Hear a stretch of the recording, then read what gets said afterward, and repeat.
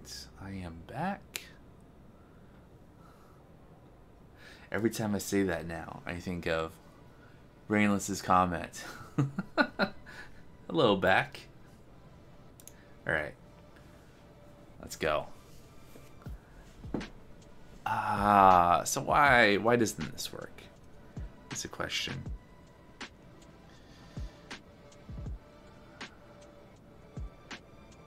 So there's no fields here? There should be. Let's take another look at the code. Maybe I'm missing something obvious here. So in stream silence detection input, in our component here,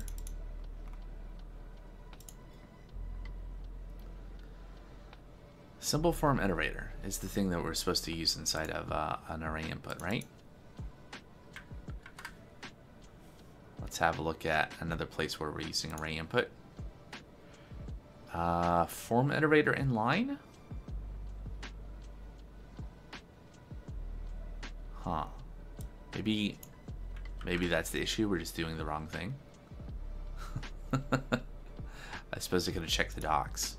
But here we go. So this is probably going to work, and this will be another a direct example of AI generated code just being looking like it could be right, but just being wrong.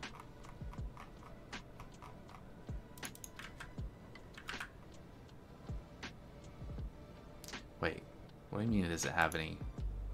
Where's? Oh no, it is simple form iterator. Okay, then why? Shoot. Disregard the thing I said then. Okay, so it is simple form iterator. Are there are more props that we're supposed to pass in, right? Yeah. Yeah. That's what it is. So React admin, when you pass an input field in a form, right? So we're talking about like in like edit over here. So we used stream silence detection input, and we pass in this source. Well, this is all inside of a tab form, inside of a tab form, inside of edit. So there's some magic that these components do where they iterate over their components. Probably it's the tabbed subcomponent.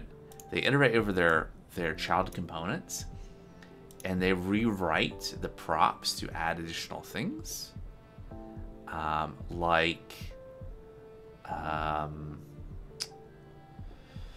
forget the names of the props. I guess we could, if we look at like text input, and we look at the definition for text input props.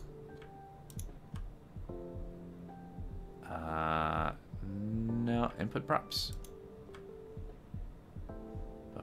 ID, name, source, resource. Resource is the key one there, I think. So anyway, so there's some stuff that gets passed in, and see how TypeScript feels about. Yeah, okay. Well, it's defined, but it's never used, but that's fine. So what we're gonna do is we're gonna do props to spread the remaining props to array input, essentially making this component pass anything that it didn't take here, like source and task URL field name, and send it all into array input to make kind of make this component look like a wrapper of array input effectively. And I think that's what's gone wrong here, because like the form iterator and other stuff needs that information that array input will be responsible for passing through. So I think that is the bit that's missing. We're gonna find out. That was the wrong window. Let's see. How about there? Okay. Restart the front end.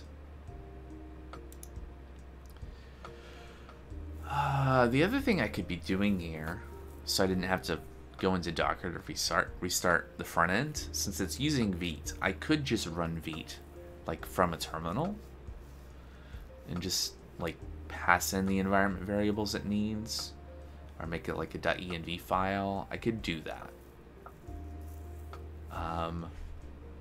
But it's not so much of a hassle. It's not like it's completely instant for Vite to reload the front end either, so probably not going to bother. Alright, so if we refresh this now, it is. I could run a command, like docker compose restart, but I'm still getting up to speed with this keyboard, so some things are a little faster. Just with a couple of clicks.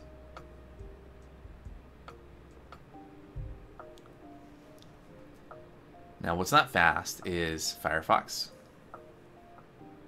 Oh yeah. So if I wanted to run, that's what I'm talking about. Is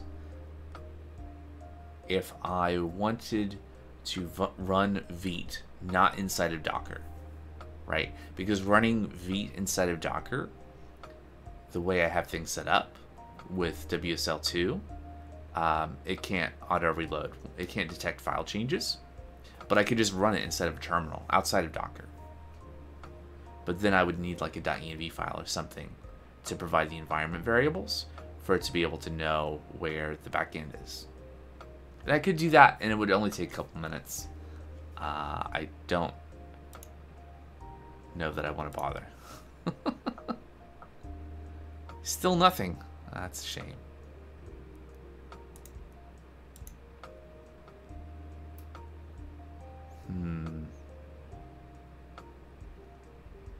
Like, we're obviously seeing the segments. The record's there. So why don't we have start and end? Errors, lots of errors in the console. Hold on, I gotta scroll down to errors that pertain to the thing that we're doing. Oh no, it's bugged.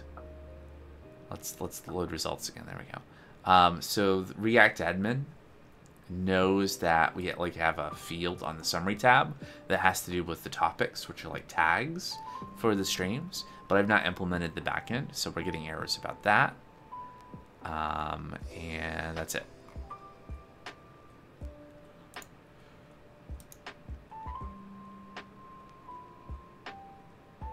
So you can see here's an order list of all of our segments. Section, span, section, form iterator, span. So what am I doing wrong here in this array input? Oh, it's a text field. Finally, I have an example of this is wrong because this should be a text input, right? Pretty sure. I don't think text field even works in that context. There is a text field like component, but it's for like a read-only view, not inside of not nested inside of an array input. There are other ways if we wanted to like statically render some of the value inside of the entry to do that. But not like this. All right.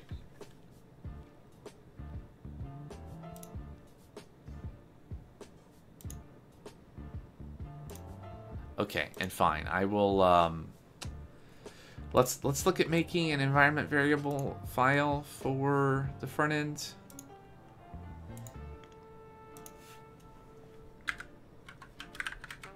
I think Vite will handle loading that, and I'm pretty sure it's safe for me to open the Docker Compose file on stream.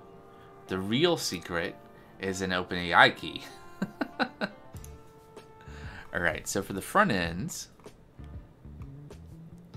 it's just these things. There's not a lot, actually. There we go. We don't need node env. All right, so that should be enough that if we were to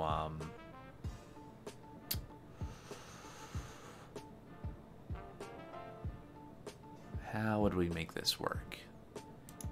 We could stop the front end. Why by front end? Confused why localhost? Well, because it's from the browser's perspective. Right, so this environment variable is not, this is a front end application, right? So the front end isn't running anything behind the scenes inside of Docker. Yeah, this is to pass to the browser to tell the browser how to find the API backend. And it happens to be localhost because I'm just running everything locally. And you can't have my IP address. All right, so if I cd into front end, we'll run npm install just for good measure. Npm install. And then I should be able to do npm run dev.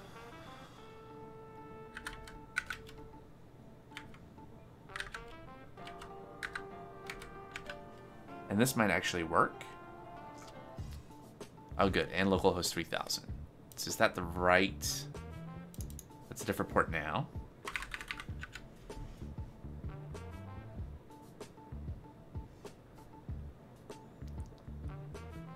Does it load?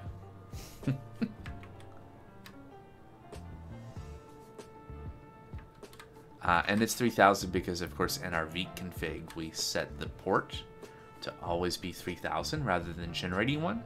Because I kept on having issues. Yeah, that's normal. That's not normal, though. Oh, yeah. Cores? No, maybe? Browser frozen, first of all.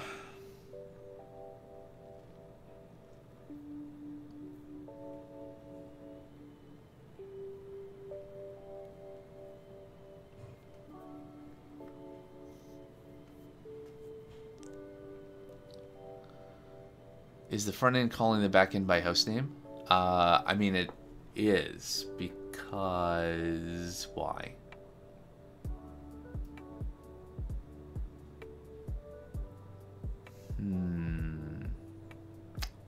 Yeah, let's take a look at what's going on here. There we go. Yeah, so cores issues prevent all this from working. Previously, that wouldn't have been a problem because the front end and the back end were hosted through Nginx. And so they were on the same host and port. It's not just the host name, but it's also the port. Because, of course, they're both the front end and back end are on localhost. But they're different ports now because I'm running Vite locally. The solution for this generally is probably like... I think there's a way to have Vite proxy the back end.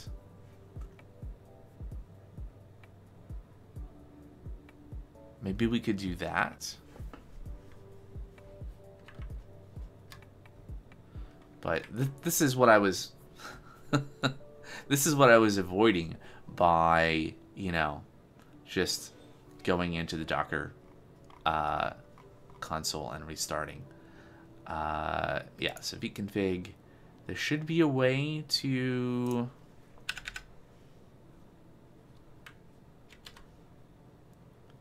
proxy? There we go. What about using Nginx to proxy but change the config to call the local version? How would an Nginx running inside of the Docker container proxy the external host? I mean, I guess I could, but I think this will work. If we save this, and then we go back to the env file, and we say, oh, no, just 3000 /API, then this should work.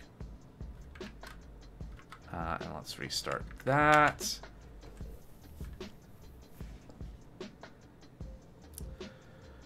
Yep, and that's normal. It's not 8000, is it? It's 8080.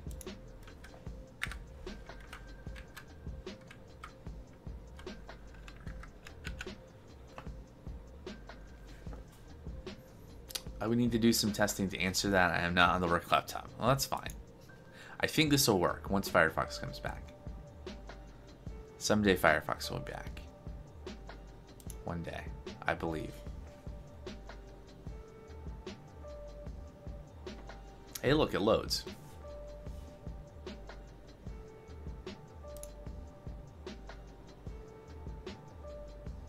I think I might just close this tab. Maybe it's the tab. The tab is overloaded. See?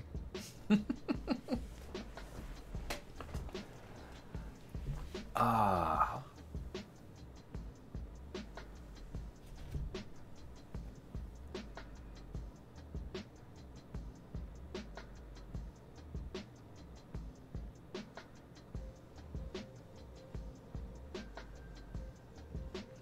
Save money if you're still listening. I did get some water and I have been hydrating. So your points have not been in vain. I just wanted you to know. Oh, good. Browser's back. All right, so let's just abandon this tab. Let's have a new tab. And there we go. Go back to here. It does still take a second to load because there's a lot of stuff going on. How's the keyboard adjustment process going? I think better. I need to go back and do another like word per minute test. But I think better overall.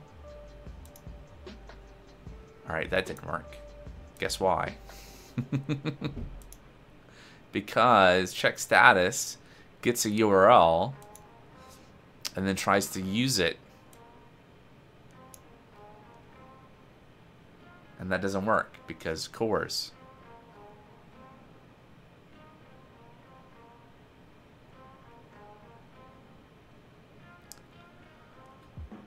All right.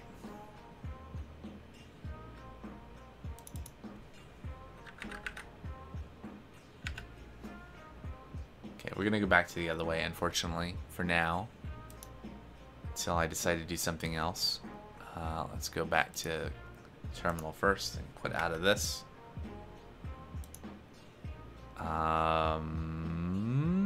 Do I need to remove this? I think we could probably leave this. This just won't be accessible. Not following why it's not possible to do the same within a running container. I mean, the proxy? Which part? I mean, we do have the front end running in a container. The issue is that Vite, not the whole point, but one of the nice things about it is that when we make a code change, it immediately reloads. Yeah, the hot reload. And that doesn't work. It's not supported. Detecting file changes is not supported when running in Docker on files that are on a non-WSL file system. Like the files are just in a folder, right? They're not inside a WSL. If the files were inside WSL, I could have VS Code connected to that. I could move things around. I just can't be bothered to do that. It's not worth the hassle to change how I do things. Yeah, it's Windows. And the front end container doesn't show up anymore, so I'll have to go back to here. I'll get that back. Docker compose up front end.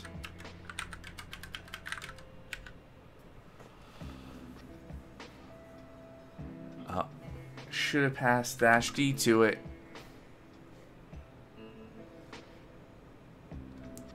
I don't care about stopping it. I just want to leave it. All right. There we go. All right. So we should have a front end container again. And yeah, sure. All right. We're back. All right. Check status. Load results. Hey. All right. It's not what I wanted, but it loads the data. The reason I didn't want to really do... oh, you're whispering me a link. Okay.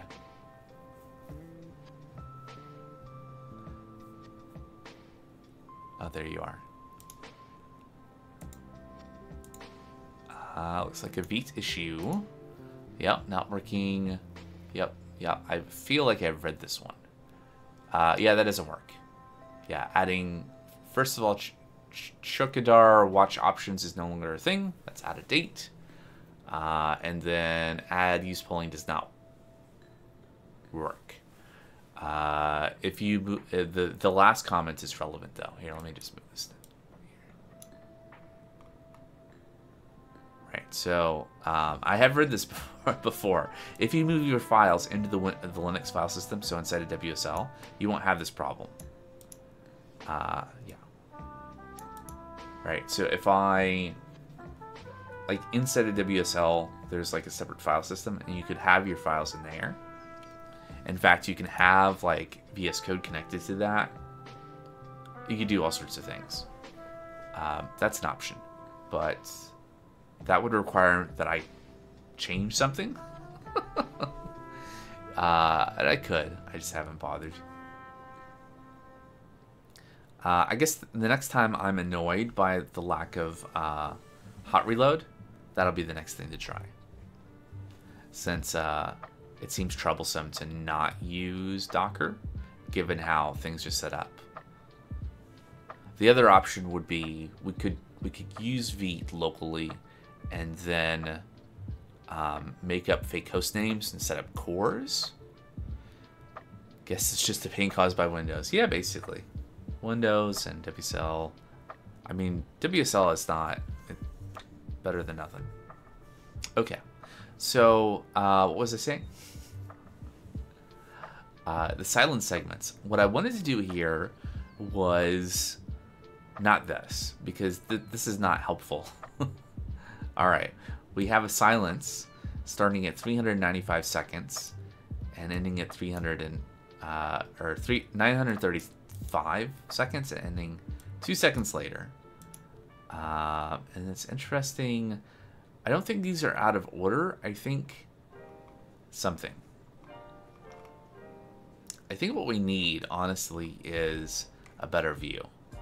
Right? I think that's where I was going with this, is that we need to do some like front-end design to design a component that's going to show this information. And I think the answer is just like a timeline.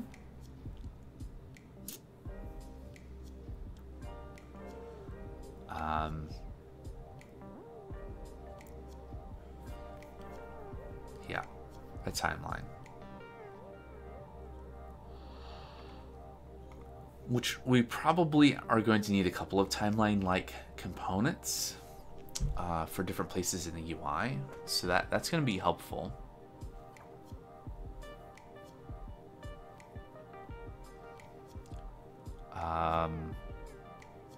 So while I leave part of my brain to kind of ponder that, set that assignment going, we can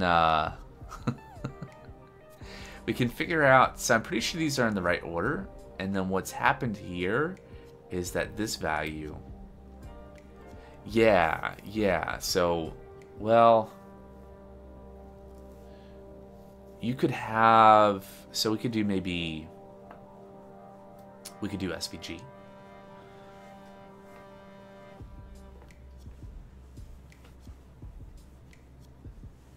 There's no need for a line graph. No, I mean, just like, there's nothing to plot. No, just there's silence or there's not. So we need just like a vertical or a horizontal bar, and then segments on the bar where there's silence. And then we need, this would be something like in the past, like years ago, when I was doing a lot of stuff with D3. This is like, oh, we use D3. And we could do that. Is D3 a thing people use anymore? It's been a few years since I've used it. But that gives you a lot of utilities for like doing, dividing, like setting up dimensions and stuff. But let's sort this time issue, because I'm pretty sure is that a shrug? I guess it really doesn't matter. Who cares if no one uses it anymore? I don't know if I want to use it either, but we'll think about that a little bit. I want to fix the backend issue though. Kind of mix things up a little bit. We've been doing a lot of front end stuff. So the backend, finally. So the silence detection API, we're just calling FFmpeg, and we're pulling data out per video file, right? And so somewhere in here we are, here we go. So we parse duration and end from the output from FFmpeg by using a regular expression. And then we say start is end minus duration. These are always within the context of the individual video file that's being processed, right? So as a recap, we have an API that you tell it, here's a video file. Actually, you give it a list of video files, then you tell it which one in the list to use. It takes that video file, it finds a specific audio track, it filters for lengths of silences in that audio track, and then it captures when the silence ended and how long the silence was, and then we, do a little arithmetic to get the start, and we accumulate a list. And so the list should be in ascending order, like in chronological order rather, within the video file. And then we have a separate API down here that is responsible for dispatching out to the task API to say, go process all the files. And then there should be something somewhere that fixes up the data. Now, I think maybe I'm wrong about where we need to make the change, right? So because we don't do that, we wouldn't do that in the, I think I remember. So in the transcription API, I think we changed the lower level endpoint, the one that does a single file, to have an additional input called video duration, so that each call you would say how long the video has gone on so far, so that you could add that video duration to the start time, so that the end result, like once all of the data was pulled together, would be relative to the overall stream, or the set of videos that we're processing anyway.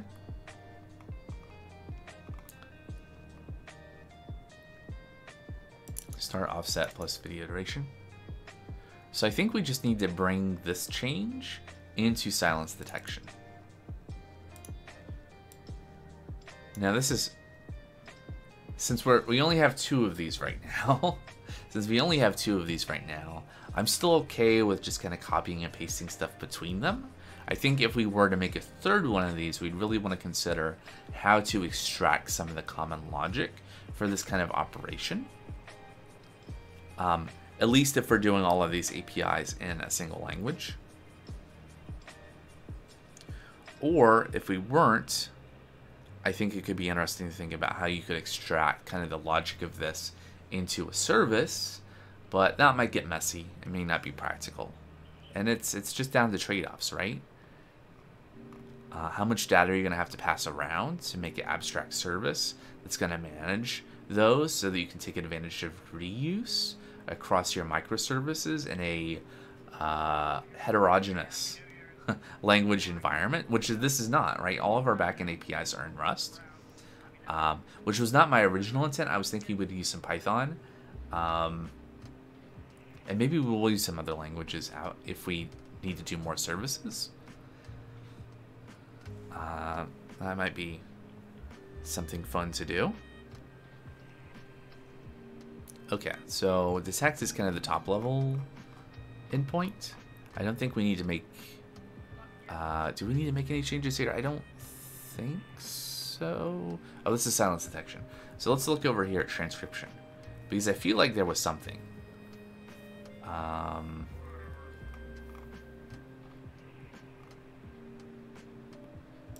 Here we have a function get video duration.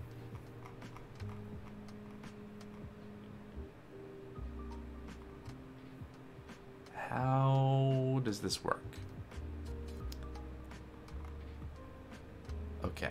Yeah, I think the top level endpoint, we didn't need to change anything because we're using the cursor. So when you call the lower level API from the task API, or the task worker calls the lower level API, the first time it gets back a cursor that it uses to make the second call. So that means that the high level thing that dispatches out to the task API doesn't need to know anything about that, which is why there are no changes there. Now we have this get video duration function. This is something that I would want to pull out because it has nothing to do with specifically the transcription API. Is there a crate that we are using? Yeah, common API lib. So let's move this function to common API lib.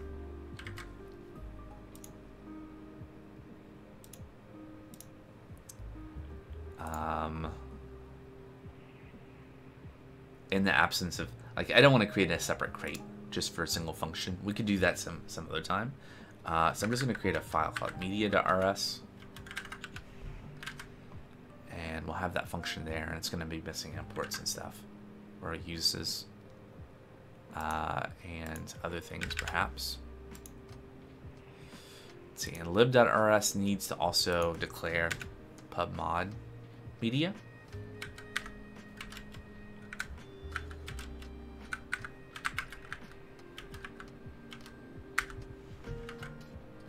All right, and it auto resorts. That's fine. Are we really not referring to any other? Oh yeah, command. Okay. Import Tokyo process command. Let's see. This needs to be pub for public. Well, that was easy. All right, so now done with that file as well.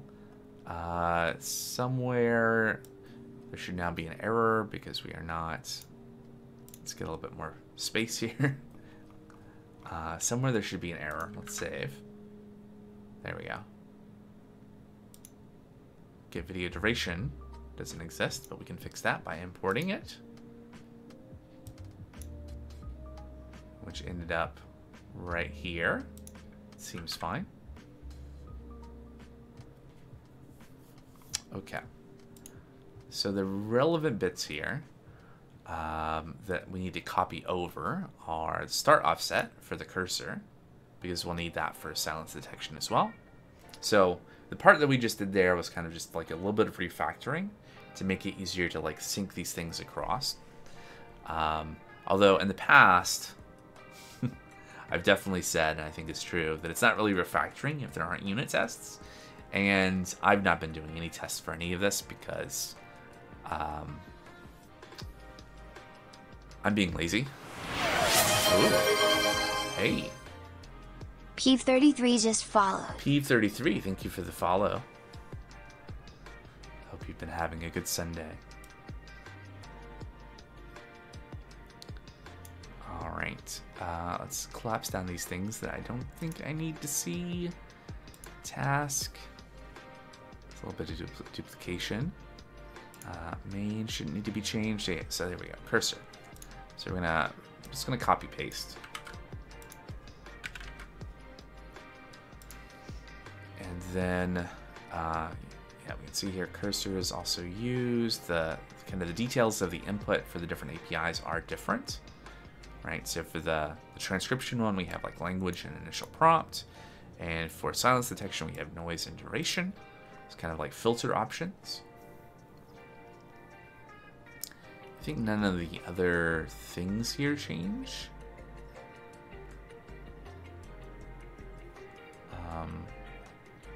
Do I not have a an output struct somewhere? Maybe I don't.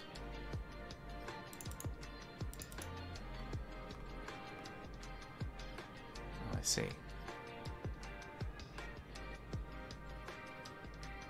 Hey, a gunner? Hey, how can I manage DOM nodes of user project for no code platform? Shouldn't it be in Redux store? So DOM nodes of a user project for no code platform. React. Well, that's an interesting question. Can you tell me a little bit more? Because so a no code platform. So that could mean a couple of different things, but I'm presuming though, if you're talking about making any kind of code changes, then there must be some kind of escape hatch or some way of injecting at least front end code into it. But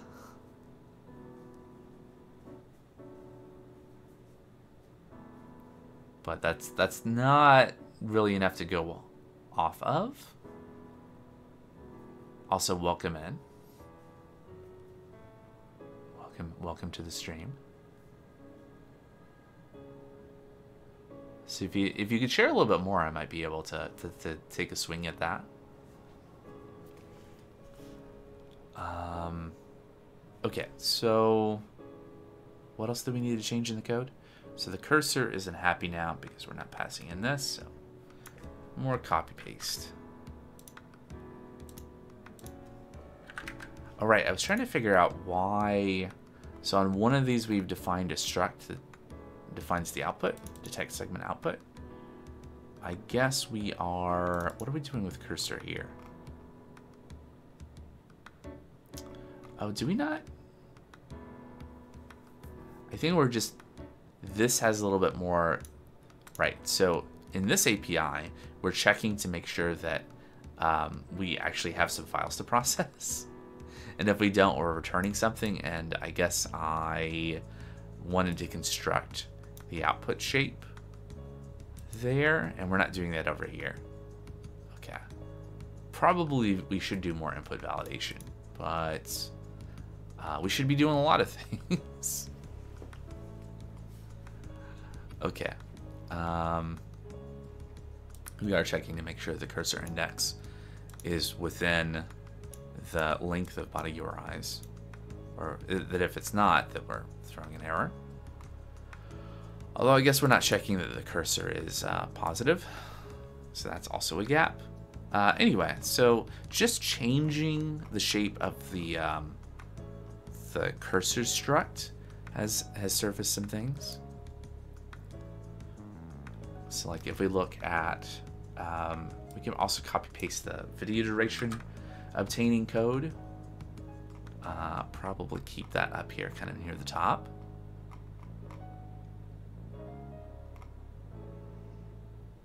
I wonder if there's a way, I mean, potentially we're already calling FFmpeg. I wonder if there's a way to have it also tell us the duration and extract it out, but that would make this operation more complicated. So I don't know if that's worthwhile. Okay, so let's try saving that. And then of course we need to import or add a use or whatever the syntax is. Yeah, use common API lib media, get video duration. So now we have the video duration. And so when we return the cursor, we want to take the start offset of the cursor and add the video duration.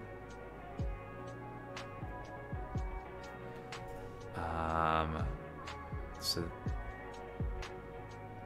yeah, so we're saying when we're done, like when we return from this API, the cursor is going to contain kind of the how long the overall set of videos have been so far. Yeah. Okay, that's going to make that error go away. Now, the bit that Rust isn't going to tell us is because we've not changed like the structure of the enum for the segments, but we do want to add the offset to start. Now, we are returning start and end and not start and duration. So we want to add the video duration, or not the video duration. We want to add the cursor start offset to the start and end. So we do get a STD time duration here. So if we add cursor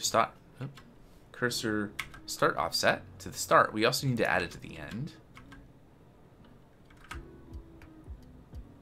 And that Rust Analyzer seems fine with. So I think this will make it so that all of the ISO 8601 values we get back from the API will be relative to the start of the whole set of videos, rather than being offset from the beginning of each one. Now we have to build everything, or at least silence detection API.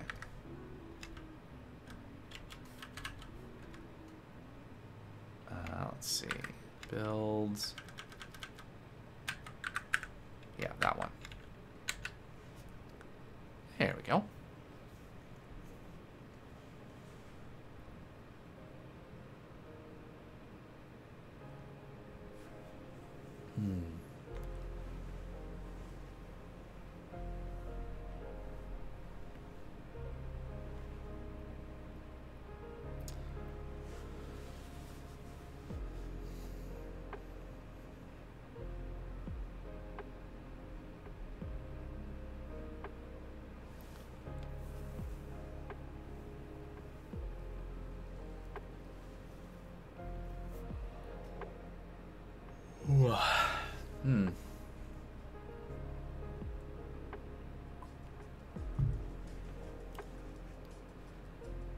All right, how long is it going to take to build today? So once this is built, we can go into the UI and re-trigger the silence detection scan and get new data. This was something I was going to talk about when we were looking at the UI before. The way this is set up, we did run the silence detection task, and so the task result is stored in Redis, but it's not yet stored in the database in our like stream record. So like when I refresh this, these silent segments aren't hanging around once we get back.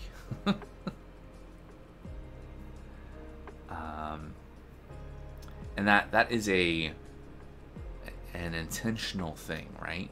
That means that we can, like, okay, we can pull the results.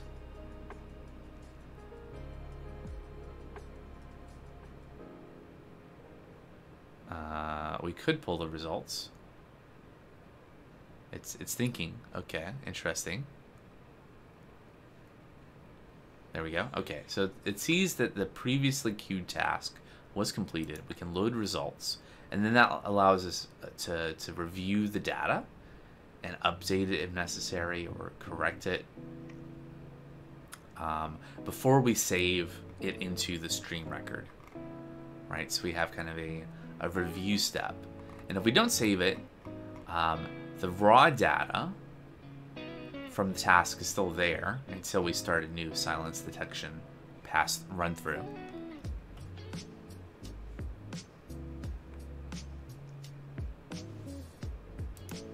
All right, are we built? Probably not. Yep, still building.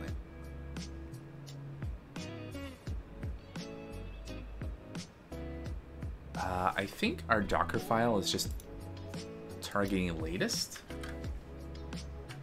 for our Rust containers, dockerfile.rust. Yeah, it's just targeting latest. So probably what's happening every stream, like every week, there's probably a new latest tag, and so we have to redo a build. A thing that I could do is I could probably have something similar to what I did for Daily Jewel, a project we were working on before, where I'm using GitHub Actions, and I have a container repository there, and just have a freshly built version of the base, like have a base image that everything would share.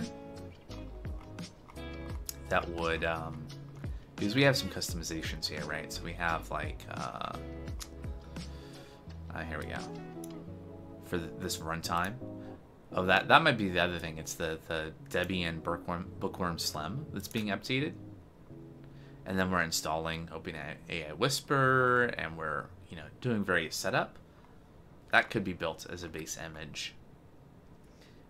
Separate from this, in fact. And then instead of from Debian Bookworm Slim, I could use my custom image that's being built on the regular, kind of offline, with these steps in place.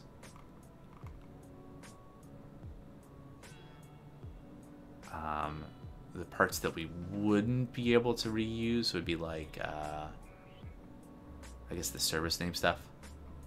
The user, like, all of this stuff could be moved into like a base image.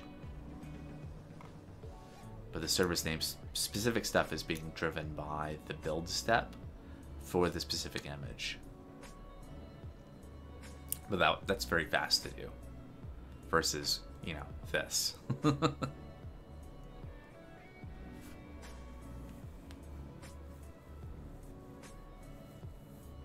But hey, you know, every time we have a build, it's an opportunity to step back and take a little break from being, you know, very focused on a thing. Just kind of take a pause, think about what we're doing. So hopefully that the changes to the silence detection API will work well. And then the next thing to do, I guess, is to swing back to the front end and figure out how we're going to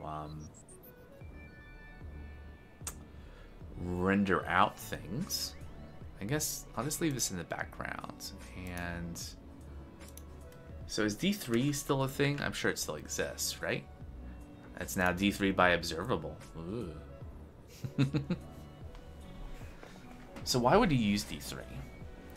My recollection of in the past doing a lot of graphing, either for dashboards or for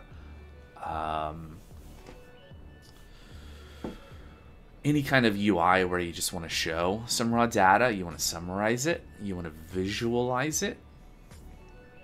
And we have a little bit of that going on, and probably we're going to want more, right? As we get more and more data from streams, potentially even bringing in like analytics results might be a fun thing to do. Like,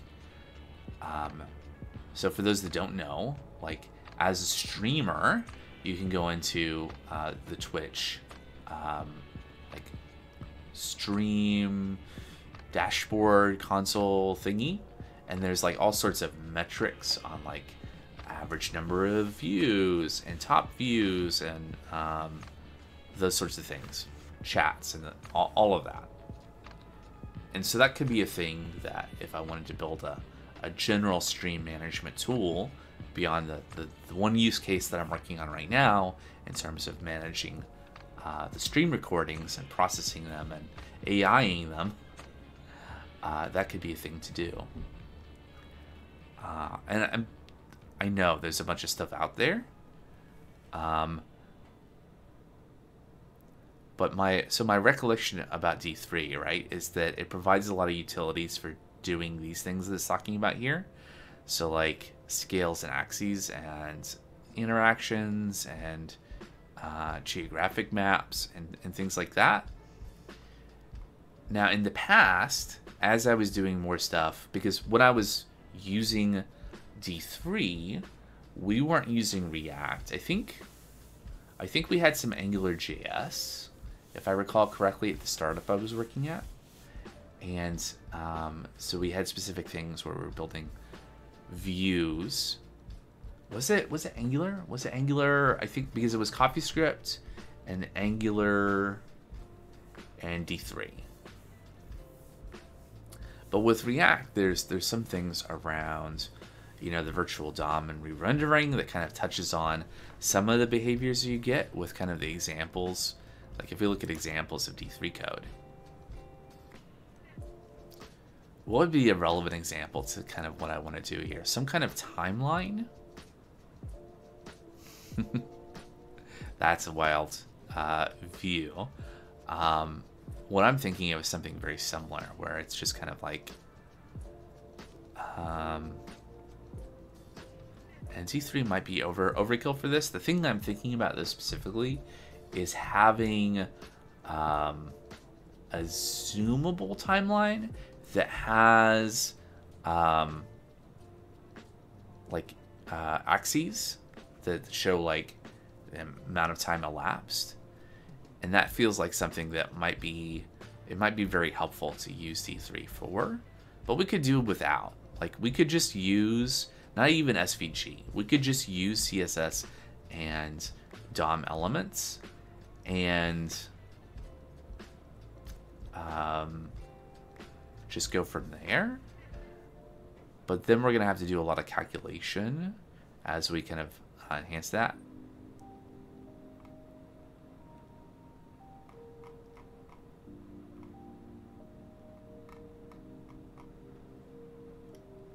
Right, this is now on Observable HQ. Is there a way to search? Find and replace, okay.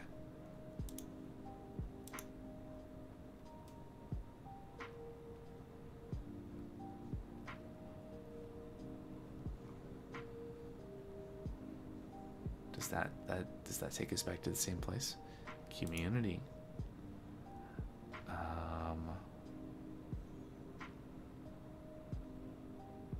I guess another consideration, right? This is an open source project anyway.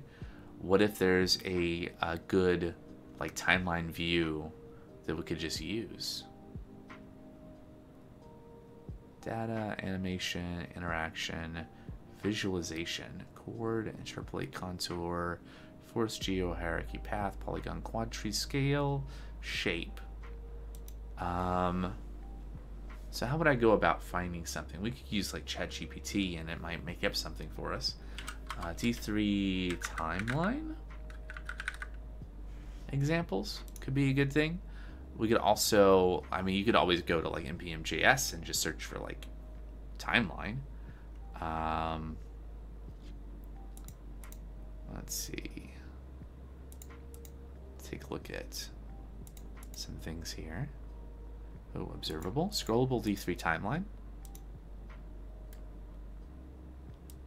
So that is a timeline.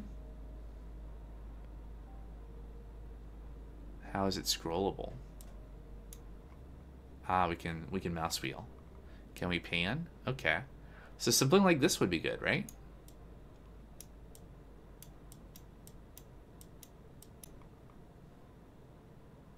Not at 4 billion years, but in the scope of like a couple of hours. What we probably want would not be points though. We would want, well, there are regions here, right? Somehow. So what does this code look like? Let's see. So we're gonna have to take a break here in a minute. Let's is the build done? It is. All right, so let's see if we actually made a thing that works. Let's also check to see the service restarted. It should have. Silence detection last 33 minutes ago. Okay. So what we can do is we can just start detect silences. There we go. Hey Foxy, still here. That's weird that it cleared the fields. Check status. Okay, it's running. Hold on, let me X out all of this. Clear the list. Yep. Check status. Okay, I think this is going to be a good time for a break because this is going to take a couple of minutes to load anyway. And I can think a little bit about what we want to do with the UI part of this. And By the time the break is over, maybe we will have detected all the silences and we'll see if the data looks right. All right, be back in just a few minutes.